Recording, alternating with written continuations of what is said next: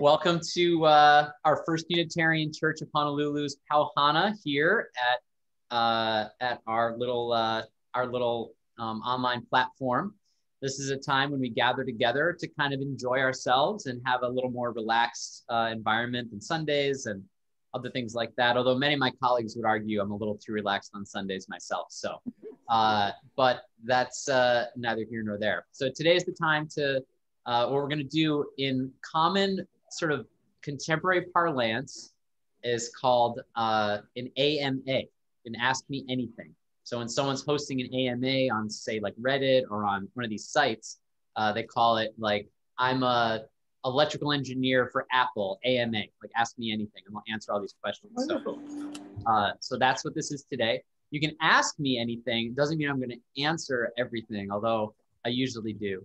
But I'll promise to tell you if it's something that I don't want to answer. Now, you don't have to ask your question out loud. We don't have any rules really here. You can send me a direct message. Unfortunately, there's no way to send it anonymously.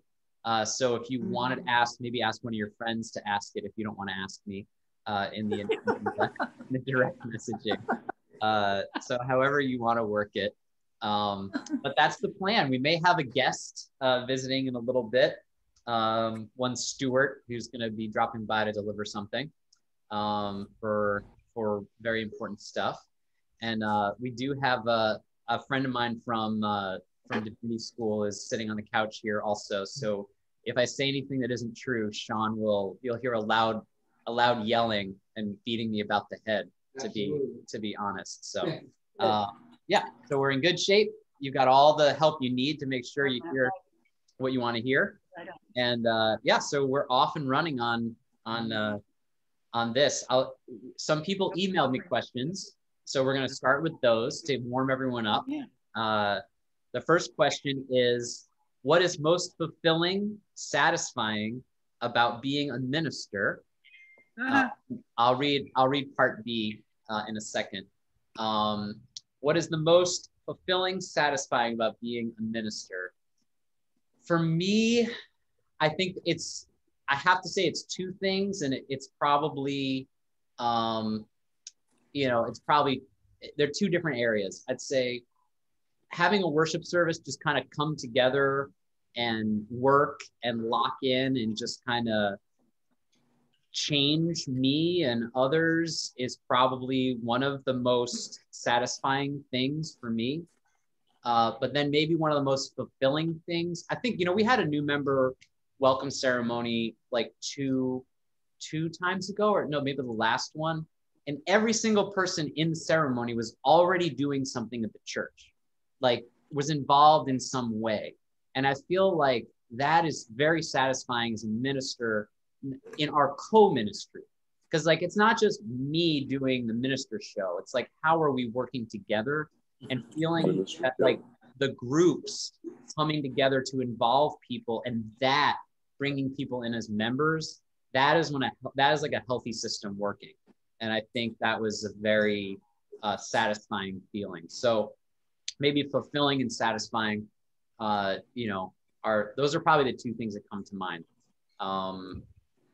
And then part B of this question is, what is the least fulfilling, satisfying?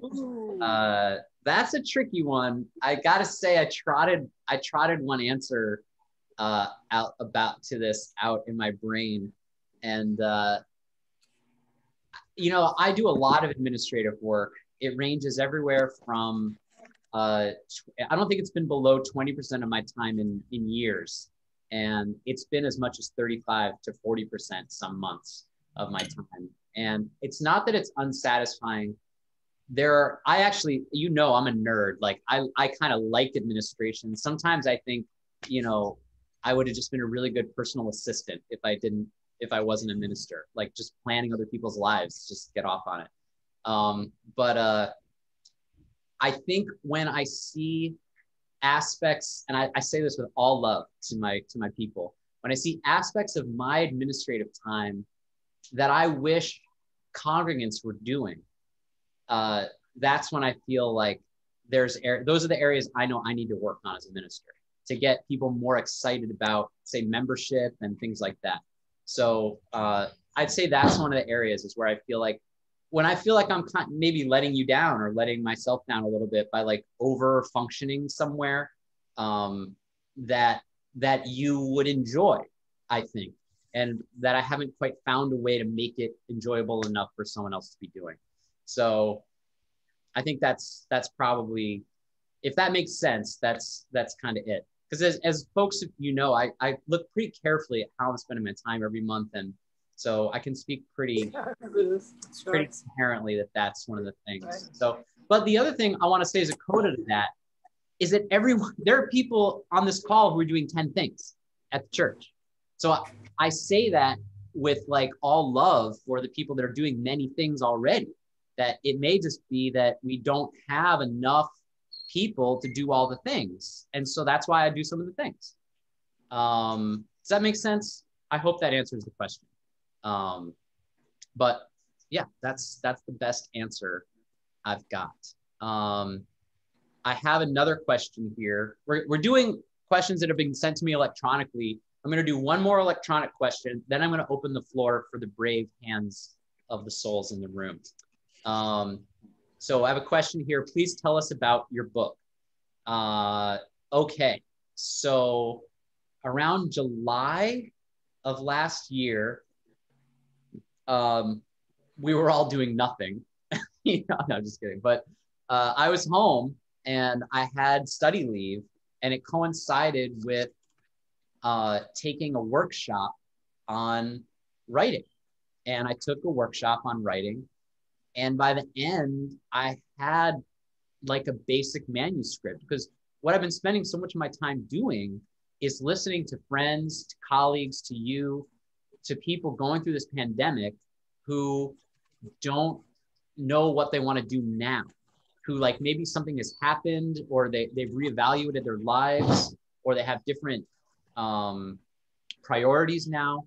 Or in Honolulu, there's so many people who are kind of underutilized. They're working 2 or 3 jobs just to pay their rent, and they're not satisfied by any of them, but they just have to work. And so the book is called Together Again, Reconstructing a Life of Meaning. So it's a set of steps really to follow and exercises to connect better with what our values are, and then how to connect those values with actions to make meaning in our life. So so that's really the basis. Is there's like 8 sort of activities to do, and throughout the 10 chapters, and there's some about my own story about changing vocation. So it starts as a book about vocation, then moves through some things in the world that make us realize we should be doing, or that we might enjoy doing more work in the world with others, and then moves through to kind of the big finish. But that you're going to have to read to see. So that is the book. It's being published by Tonic Books out of Portland, Oregon, and it'll be available probably in April. So nice. Catherine Graham has her hand up, and then we'll go to another direct question. I want to know, once the book comes out, if you're going to conduct a workshop on it. Yeah, I think I'll probably do a few. And what I'm going to do is, the answer is yes. Yes. Thank you. And I'd be happy to. It would have been nice probably for me to try it out before writing the book, but no one was around and we're all there. And so when I do the second edition, it'll be hilarious, because the forward's going to be like, all right, don't do step 4, don't do step 7, now do this. And it's actually, it's no longer 8 steps, it's 5.5, it's going to be a big revision. But I'm sure you'll all have a good attitude about it. So, but I will do a book launch that you'll all be invited to. I'll also be doing marketing, which I'd very much appreciate everyone buying the book on the same day, so that it will push it into like a #1 spot in some tiny little sliver of genre. New York Times books. Yeah, so that I can say I had a #1 Amazon seller for an hour one day. So that's all the part of the publisher's request. So we'll see, or suggestion. But yeah, so that is some of the plan. Wendy, I played a lot of Frisbee on your background when I lived in New York City. So, but that is my dream location. My goal when I retire is to move there for a year. So that's a question I have for you. How do I make that happen and afford to live? Well, the way things are going, it ain't hard to find a place to live in Manhattan right now. So keep your eye peeled. Oh, yeah? Almost all my friends moved out of Manhattan in the last year. So why? They did not enjoy their experience of it being in a worldwide pandemic in one of the most densely populated places in the country. So well, yeah. I guess yeah, that makes sense. One of them still has not gotten his taste back yet. So yeah, but that's okay. He'll live. It's my dream city. It's Mecca for landscape architects. Oh yeah, it is. I mean, the Brooklyn Olmsted Park is even more beautiful than Central Park. There's horse paths and everything. It's beautiful. I didn't get to Prospect Park, and I've always said I don't want to live anywhere but Manhattan, but I'm starting to think about Brooklyn. But really, I'm thinking Fifth Avenue. I just got to figure that out.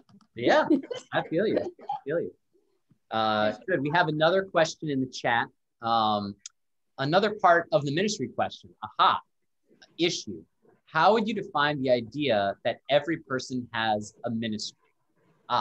This is answered better in the sense of, so here's a funny thing. Just say, not me, but say someone is trying to date and they meet someone who's from Canada or Europe and they ask, what do you do? And you say, you're a minister. And they're like, oh, how interesting. And they're like, and they think you mean you're like a minister of finance or a minister of parliament or a minister of this, because in Europe and Canada, that's what they say. They don't say that. They say priest or reverend or something. They don't say minister.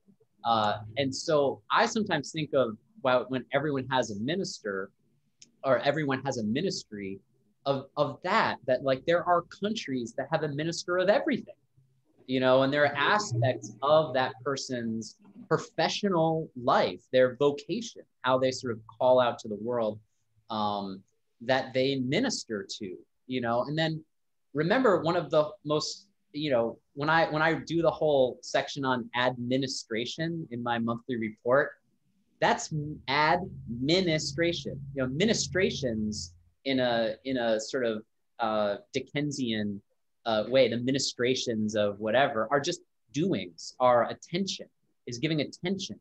So administration is giving attention to these kinds of things. So ultimately that is what ministry is attention.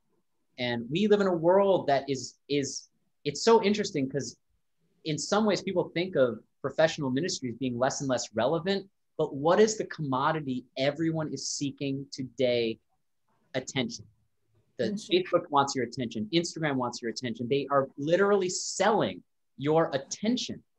So never has ministry, our attention, what we give to people of our time and our love and our care, been more valuable in a society than now. So I think that's a long kind of philosophical way to answer that question, but we all have a ministry because we all give attention to things. So that's the way I see it. So, yeah. Any other questions? Nancy Young has a question. Go for it, Nancy. I wonder how you're doing or how the church is doing on getting an RE person and what the plans are, because we don't know what's going to happen. It's a great question. So for those of you who don't know, the RE committee, which is the group that more or less makes education or learning community decisions here for the church, has decided they want to bring on a coach for the next 4 months. So since Herdine, left the position early during the pandemic, there hasn't been much money spent in the DRE, the Director of Religious Education line of the budget. So there's a fair amount of money in there. I think only about 10% of it has been spent, 10 or 12%. And so they want to use the remainder over the next 4 months to bring in a sort of like a master level DRE who specializes in transitions and who is like a coach. There's only 8 of them in the whole Loretta, which is the liberal religious educators union or group that's affiliated with the Unitarian Universalist Association. There's only 8 of them. And this is all they do, is help people bridge from one kind of learning ministry to another. And right now, the co-chairs have identified one of the people that they're most interested in. And we're in discussions with getting in touch with her and figuring out what that would look like over the next 4 months. And then my comment to the board was, I don't really think it's that valuable to predict too far beyond what this expert has to say, because part of what we're going to ask her to do is to really look at our resources, look at what we're doing, then make a recommendation. And my take is to go with that recommendation, or to consider that recommendation among others, like the needs of our families and things like that. But that's where we are right now. And so the hope, there's some goal setting that we've done for that position, for the coach, for the interim sort of coach, which would be to bring the families together organizationally, to set some goals for, you know, the next few months, and then to guide the church through a discernment process about the best and most workable solution for a religious education leader. That's where we are. Did the person come here at all? We haven't even spoken to her yet. I haven't. So I don't know all the details. I just don't know. So, because it would probably only go for it might go for the next 4 months. It could go longer. We don't even know that. We just know that the fiscal year has another 4 months. So that's as far as we're looking right now. But yeah, that is the plan right now. Callie and Eleanor are on the case. So, yeah, and we're going to be doing I'm in the midst of planning a family chapel for the young families at a park this month, probably the second Sunday, the 14th at like noon or 1, depending on how things are looking. But there's still some planning going for that to be sure. So we're going to start doing some fun stuff like that. But, cool. Yeah, so it's exciting. How about adult RE? Yeah, we have I just today was doing some more work on living in the beloved community, which is a class I'll be teaching. It's probably gonna be 5 sessions coming up for me, but absolutely the woman who is, I mean, it's no secret, one of the things that has not been going on at the church either is adult RE. And part of that was intentional. When I was a 3/4 time minister, I just told people, I'm not going to do that. It's just too much to be doing worship and to try to get that together at 3/4 time. It's just not fair. And then when I went to full time in July, it was partly because I'm doing about 3 times the time I used to do on worship right now, because of the amount of video and the amount of preparation and the amount of editing and all this kind of stuff that's going on. And so this is really the first time I've gotten my head above water, and we have more resources that can help with that. And people are more used to doing it. So I'm not as involved in worship really over the last few months is the first time. And so now I'm looking toward teaching something myself, but the hope would be that we have a DRE who is going to do both, who is going to have that bandwidth. And with the real hope of training up facilitators for some of these things. I mean, there's amazing pieces out there that the UUA has, and the main key is getting facilitators trained to do it. Even talking about that though I'm talking like we're a 250 member organization. Like that's really the size of organization where you begin to have congregants who are also trained facilitators within an RE community for adult RE. At about 93 pledge units and roughly 120 members, we're not really that size congregation, as much as I wish that was happening. Right now, without a DRE to set that in motion and get those kind of levels of learning, it's very hard to accomplish that. So that's just kind of the reality of where we're at. This church does a ton with the generosity it's so greatly received from everyone. It gets a lot more done than many churches this size with this budget. But there's some points where we just can't push past without the staff to do it. It's just that's just the deal. So, yeah. And that will be part of the discussion. How are we going to fund a DRE? What does that look like? What does the call process look like? But these are all things I don't want us to worry about right now, because that's why we're hiring a professional coach to give us real options, the reality of the situation, and to help us with that. So, yeah. So that is what is going on. Any other questions?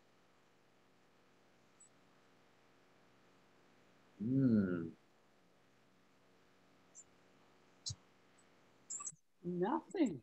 Nothing. All right. Okay, Allison. That's an old pastoral care trick. When no one's talking, you say, "All right, well, I'm glad you stopped by. Bye," and then everyone says, "Oh wait, I have a question." Allison, go ahead. So, what's the best place to play golf? Hawaii. Where? Well, if you're learning, then Alawai, because there is, it's wide open. There's almost no water. You'll never lose a ball. The problem is it's the busiest golf course in the world.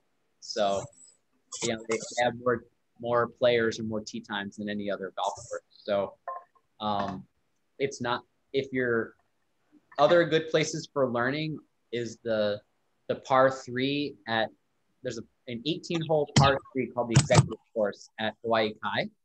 And I strongly urge people to do that for a while. And I don't know, I think the best place I've played golf here is probably in Eva and at well, I don't know. I think Royal Hawaiian, I know this is what everyone cares about, but if you've never been to Royal Hawaiian Golf Course, it's a jungle. It's in the middle of the jungle. And you're driving through and there's like these flowers you've never seen. There's birds everywhere. They're so loud you can't play sometimes. And they're in the way and you just feel like you're in nature playing golf. But you go through like 35 balls because it's such a challenging course. And so in a way, it's like, it's the most Hawaiian course by far, but it's also the most challenging. There's so much water and dips and turns. And so I don't know, I'm kind of just rambling here, but to get started, Alawai and the par 3 at Hawaii Kai, they're also pretty economical. So where's the Royal Hawaiian course? Royal Hawaiian's right as you come over into Kailua. If you can turn left on the left to go to Kaneohe, instead you turn right and go into that little area. There's a big sign that says Royal Hawaiian Golf Course. Oh, it used to have a different name. Yeah, it used to be called something else. Yes, used to be called something else. Yeah. Yeah. Holly Golf Course is pretty easy and city rates. Yeah, Polly, I like Polly a lot. Polly would be definitely a step up from Alawai. It's a little over, it can get a little overgrown. But yeah, Polly is sort of like Royal Hawaiian Light, the Polly Golf Course. So yeah, so that's what I would say. But get a Honolulu golf card and everything's like half price. There's like a special card you get, and then you have this number that you just get reservations right on the phone, like the good old fashioned, no internet, no nothing, just using your thumbs on your pad, and you just get a reservation and you just go, and it's super cheap. I think a round at Alawai with no card is like $16. So yeah. So all right. Okay, great. All I need to do is take lessons. There you go. Yeah, I mean, there's a lot of different ways to do that. I've taken a lesson at Golf Tech, which is in Kaka'ako. It's pretty intense. I don't know. It was a gift, so I don't know what the prices are, but it's that's where a friend of mine takes lessons too. So. Golf Tech. Okay, great. Yeah. Thank you. Sure. Sounds like Wendy plays a little golf too. You can check in with Wendy. So I'm going to. I did several boyfriends ago for a few years, and then he bought a sailboat, and that was the end of the golfing. But I loved it. It takes a lot of time, and I don't have girlfriends to do it with. So Allison, maybe we'll have to get together. Sounds like a plan, Wendy. My boyfriend is a scratch golfer at Oahu Country Club just up the street from you, TJ. But yeah, I can't really play with him, so I need. Plus that course, it rains constantly at that course. Yeah. But yes. So I have a question. Any notions of reopening church, including the gallery? The notion that I perceive from the board is that they're sticking pretty close to July as the plan, partly because we had to plan like worship and all these things, and we needed a date to work with, like to make plans. And that was what was chosen. And it's turning out many of my colleagues thought we were nuts, and turns out many of them are now, well, you were right. Seeing the announcement today from the administration that all adults who want one could have a vaccination by May might knock that up by a few weeks. But my sense is that it would make more sense to have a solid plan of say that happens, say in May, everyone's vaccinated, to take a breath in June, and to get everything set up. We got equipment we're going to have to buy, things like that already for doing different kinds of video stuff when we're live, because we're still going to have a video component. So I could see July still being the time. And it would also give everyone a chance to get prepared. I mean, it's already March, April, May, June. Like, if we know that's the date, then that would make sense to me. But ultimately, it is a board decision. So I'm kind of passing on half of the board's opinion and half of what I'm looking at from like a worship technical perspective. But that is kind of where it looks like things are going is July. So I don't know if you saw, like, another state today decided no one has to wear masks anymore. And Texas.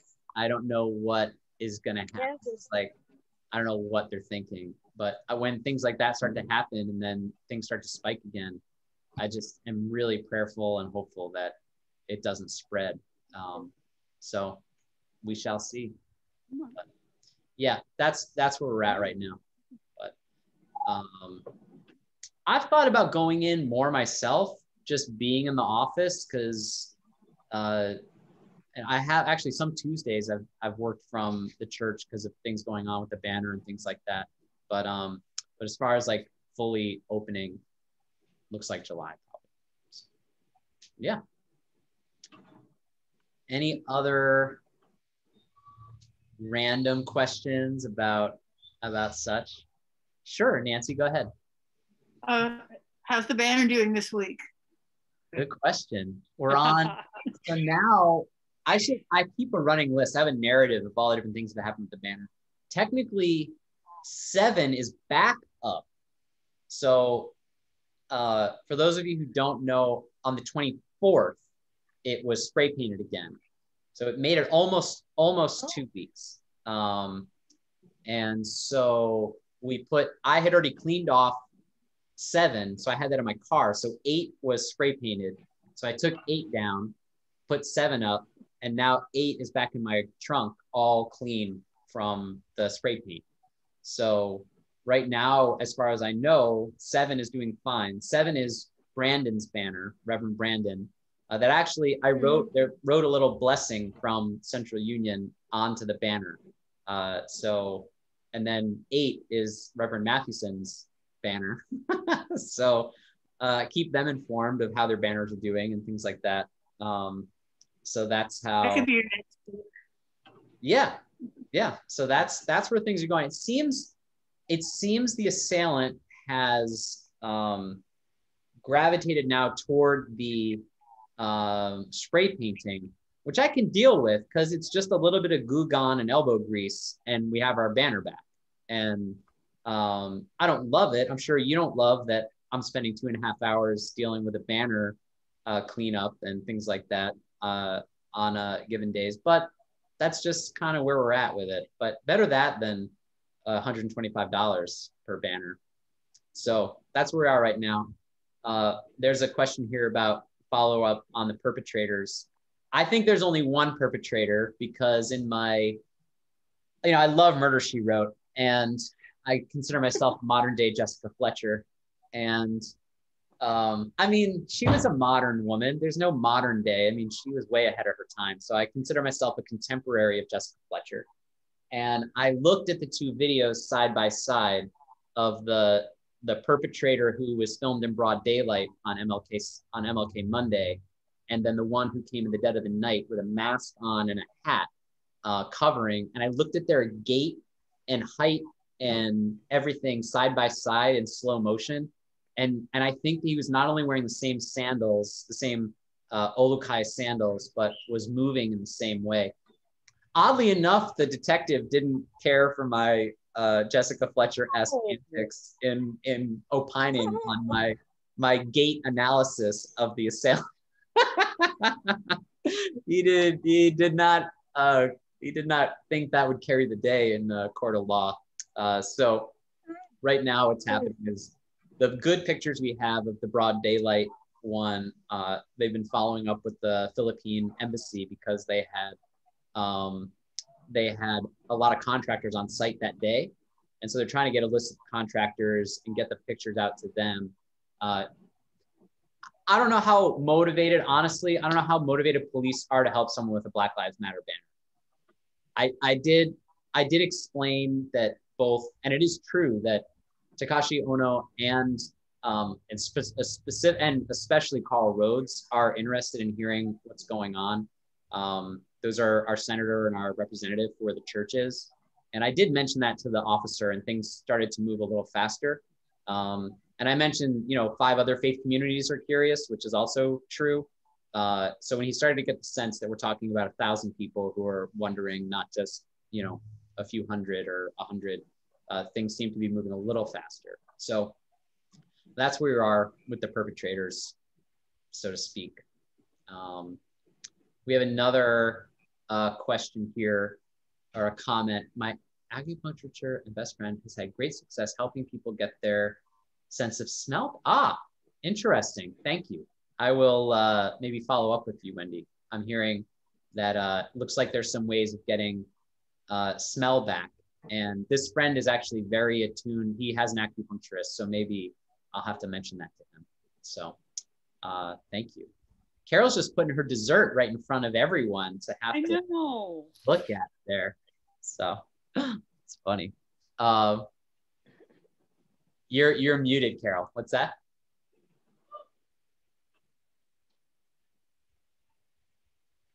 Television. We stopped on the way from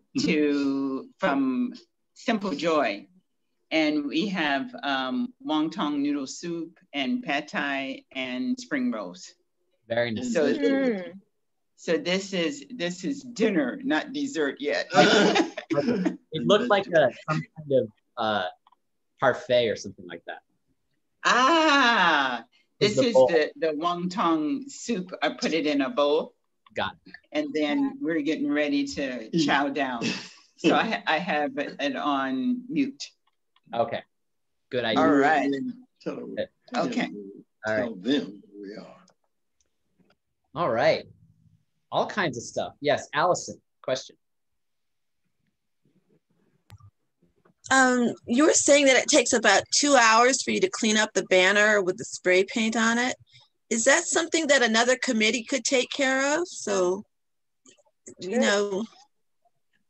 It could. I mean, the involvement is, because so that's everything from clipping off the old zip ties to getting the new zip ties to folding the banner, to putting the new banner up and dealing with the bungee cords and the tent pegs. So it's been something that like Stuart and I have done partly out of our own ministry, to the church. And it could get someone involved. I mean, if as say the vice president of the church were in this call, if they wanted to bring that up, or if wanted to have a discussion offline, I'm happy to turn it over. Part of it is I live, 2 miles from the church, and I can do it immediately. And, Saturday it was like, I was at a friend's house in Kahalu, and it was kind of, we were leaving. I was like, well, I got to go. Someone's like, I got to do this. I got to do this. I'm like, I got to hang the Black Lives Matter banner.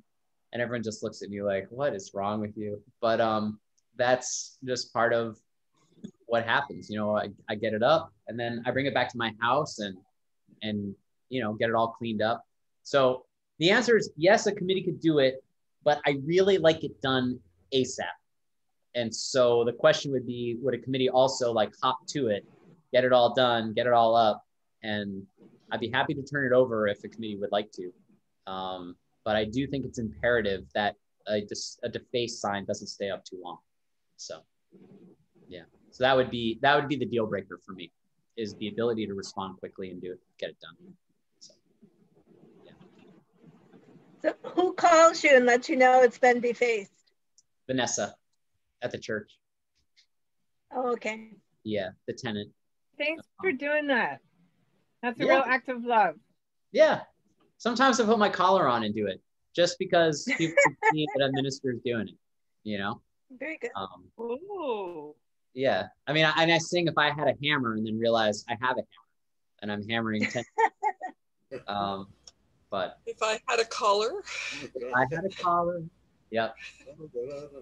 So there's a whole song there.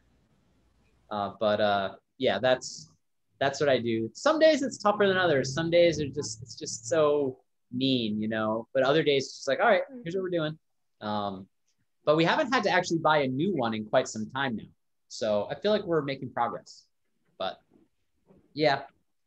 And there are days where I just get the feeling like it might happen that night and I want to kind of just go over and hang out, but we'll see. So come on in, Stuart.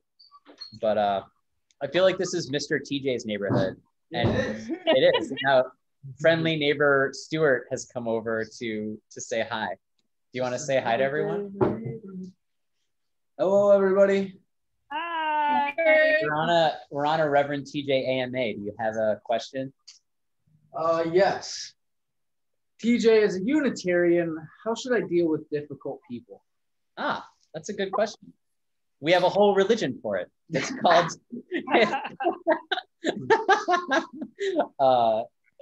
I mean, with compassion, justice, and joy is how. I mean, do you have a specific? I assume it's one of your colleagues in school. Yeah, I mean, so I'm in a group project. Like a lot of business school is all group projects, and I end up being the one that has to carry the entire group. Mm-hmm. It's just really difficult. It's like, I can lead a horse to water, but I can't make it drink. Nope. And so, I end up being like, well, I'm just going to do it so I don't get an F. Yeah. So it's a difficult situation, but yeah. This is really a question of ethics, Stuart. Okay. This is not a setup, but like the question is, it's about a group, and do you want the group to succeed over, it's a Star Trek II ethics question. Do the needs of the many outweigh the needs of the few? And in this case, like the needs of the many being the group to do well, does it outweigh, the specific need you have to be right? And if you're doing an unfair amount of work, does it, if you think it's really that unfair, my question is always, are you really doing 5 times the amount of work or maybe twice the amount of work that you normally do to get your A? What do you think? Well, I don't want it to be too long of a discussion here, but it's more like 4 times. So here's where it comes down then. I'd say that we used to play this in divinity school. There was the ethicist. It was in the New York Times weekend book. Chuck Klosterman was the ethicist, and we would play this game. We'd read the ethical problem, and then we'd all go around and say our solution. Then we'd read the ethicist's solution. So in this case, it would be a balance between what damage would be done by ratting out the non-working members and just saying, I've been doing all of this work, they have done none, and perhaps giving them 4 Fs and you an A, versus doing the work and making sure everyone gets the A. And, you know, part of that is a question of what is the school's policy on academic honesty and how closely you want to adhere to that. And the second is cultural norms of undergraduate school in Hawaii, which might be that, you know, you kind of expect that some people are just going to phone it in and hope for the best. And you kind of have to strike your balance and make sure you're not violating anything you've signed or a contract that you've made, while also meeting your own needs. So that would be my take. Okay. I know that's not satisfying. Well, you know. But your original question was, how do you deal with it? Yeah, it's more about how do I deal with it emotionally, not right. so much like the utility of what do I do. So the way I deal with it is, it may not surprise anyone to learn, I just would do all the work. So that's where I'm at. I think there's a lot of people on this call who are probably in that camp. And yeah, I actually would say, welcome home, Stuart, to Unitarian Universalism. You're among friends. We are a church of people who would probably do that. And because that's just how we found our way. You do extra, eat a bowl of chocolate ice cream. Yeah. So then eat a bowl of chocolate ice cream. I totally can do that. So I think the real trick is not being resentful about it. You have to find some place. I always hated group projects for exactly that reason. It's like, I'd way rather just do it myself. I think that's why they give them to you, is you're supposed to learn how to deal with people. And the fact of the matter is, a great many of our interactions with each other leave us feeling frustrated and resentful. In my universe. So yeah, so how, TJ, there's the question. So how do you not be pissy about it? So I've been cute up until now, but the minister answer is, I pray for each and every one of those people. When they make me, it's true, when they make me resentful, I not only pray for them, but I pray that they get everything in the world that they could ever have wanted.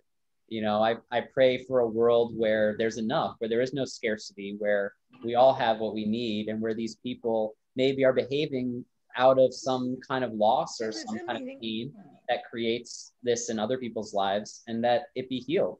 And that may not be healed today, but it may be healed eventually. And being grateful, again, not to just be the minister, that I am part of a community that actually cares about that and would do that.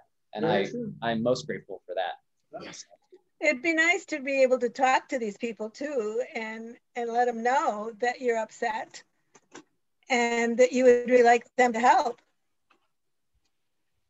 Communication is not a bad plan too. That's Mary's shaking her head. It's really hard to do that with tact. Yeah. I should probably I don't know. I'll sit on that one. I'll think about it. You can run a bind. The praying for people thing, though, is, you know, the whole point of prayer is it changes oneself.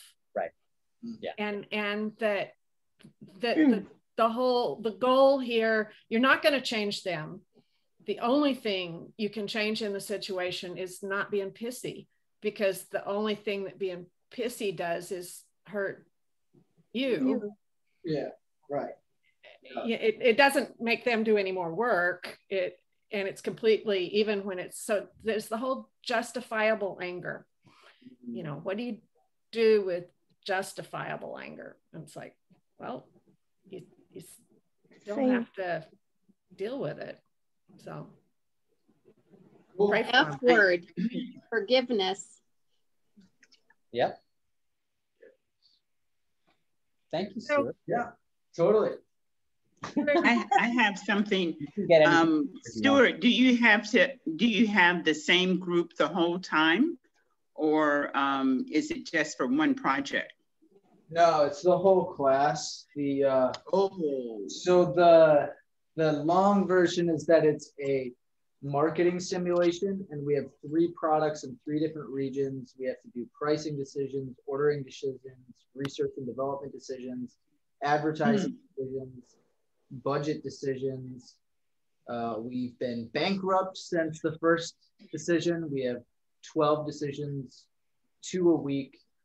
And if it's like, I'm the only person that ends up making all of these decisions when it's like a lot to do, because if I don't do it, then nobody else does. And when we like, you know, I try to like rally them together to like meet on Zoom, and we do that, and they pretty much have nothing to offer me. So I kind of just like, yeah, all right, well, I guess I'm doing it. So yeah, I'll probably note that on like the group evaluation at the end of the course, but it's still a situation where I'm going to end up having to do everything. Which, when I think about it, is like, well, what would I rather do? Would I rather be in a group by myself, or I end up doing everything anyway? You know, like, to me, it's like either way, I'm going to have to do the same amount of work. So it is what it is. It's more about like my feelings about the justice of it all. So it's fine. Yeah. I'll take it, and it's over in 2 months, and then I'm on to bigger and better things. And I will pray that this remains the kind of injustice that you experience in your life. I know. Ever. This is like Cadillac problems. Yeah. And the scheme of like the totality of humanity, what humanity experiences, like, oh man, this is like nothing. Oh, there you go. Look at that. You're like very privileged problems. Which is also a form of ethics, of rationalizing like where other people are and where I am, you know, is a branch of ethics. Absolutely. So that's good. All right. I had a situation the last time I was teaching summer school, U.S. history, and the students, they could divide in their own groups and all that. And after the end of the first project, I asked them if they wanted to fire some of the people off of their group. And many of them did.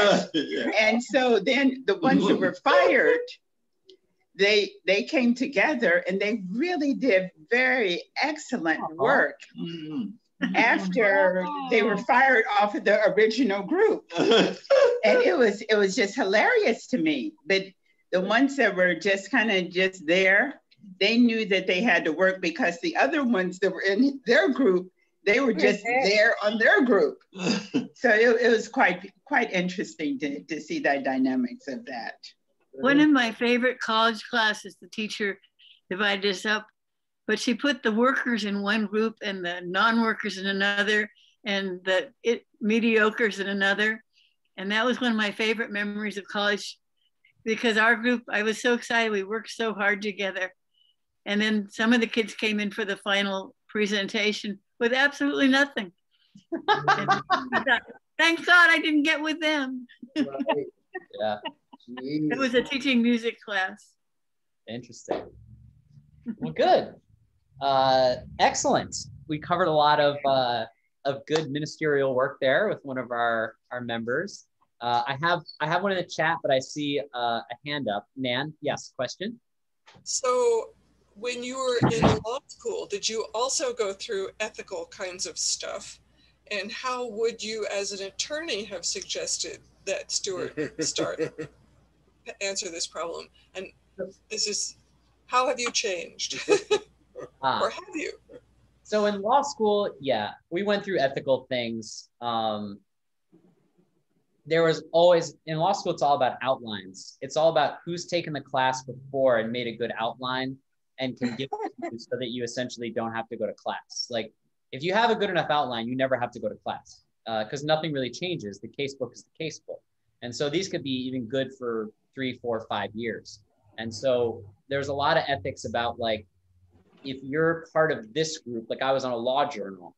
And so if you're getting these things through the law journal, they say they don't want you giving it to your study group because it's like they're not really part of the group.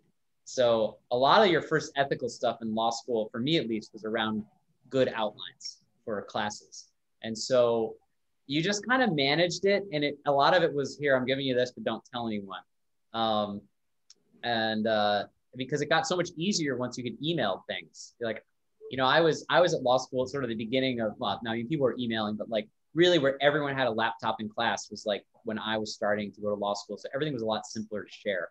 So those were some of the ethical, there were other ethical things, but that was one of the big ones for us. And today, if someone wasn't doing their work, I think in law school and now even as a lawyer, I would have spoken up much faster. I think I never would have Stuart's not in the room anymore. He's talking to my friend Sean. But I never would have let it get there. I just speak up faster, and but today it might mean like, I'm not doing this, I might not do to get the A, because I realize also that the grade maybe doesn't matter as much as the process. And so I might've been more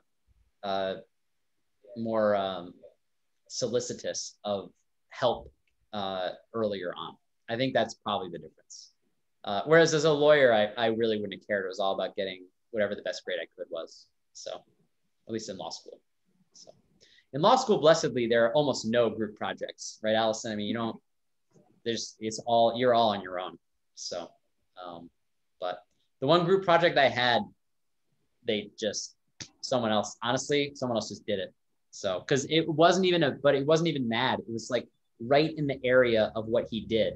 And he's like, I literally have these on my computer, these samples. We don't have to make them up. He's like, so he didn't really do any extra work, but I do remember that. Dave dies. Law school is a lot more competitive, a lot more cutthroat. Yeah. That whole look to your left, look to your right, one of you's not going to be here next year kind of thing. Yeah. Yeah. It was a different thing. So I was kind of imagining it though in div school with like all the hurt feelings and all this stuff. Like if someone wasn't doing their work, and like, I was imagining all my friends from divinity school being like, is it something I did? Was there something that you're mad about? Anyway, but which would have been really darling.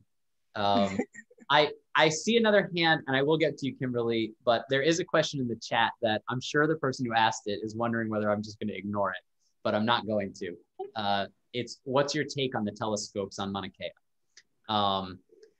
Well, the question is I could be very lawyerly and say, well, you're asking about the ones that are on Mauna Kea. Well, they're there already. But I think what you're asking is about building another one.